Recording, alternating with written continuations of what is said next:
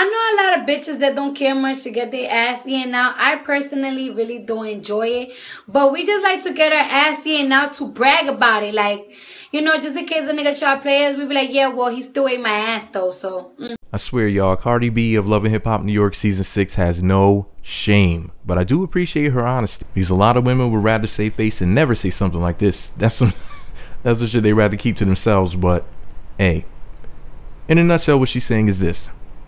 Groceries should be spelled Gross. You know, she's not into farting in people's mouths like Charlemagne the God talks about how he likes to suck the fart out of a girl. Apparently, that's not Cardi B's thing. In other words, she's more compatible with me than she is with Kevin Gates. Because we all know Kevin Gates will eat anything. But anyways, what do you think about Cardi B's video? I thought it was humorous as always. I think she's quite possibly the funniest person on the internet. Let me know what you think about it all below. Be sure to subscribe to the Meat Magazine YouTube channels. Visit meatmagazine.blogspot.com for more.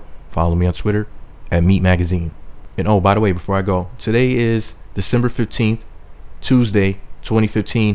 And it's funny because even though she did not appear on episode 1 of Love and Hip Hop New York Season 6, she was like the #1 trending topic on Twitter. So if they're still shooting scenes for this series, what they need to do is shoot more scenes with her, because the fans are calling for Cardi B. People are thirsty for her. But can you blame us for being thirsty for Cardi? Isn't she sexy? Yes, she is. Anyway, let me know what you think about it all below. Meat Magazine. Who's your favorite on Love and Hip Hop New York Season 6? My favorites are Amina and Cardi.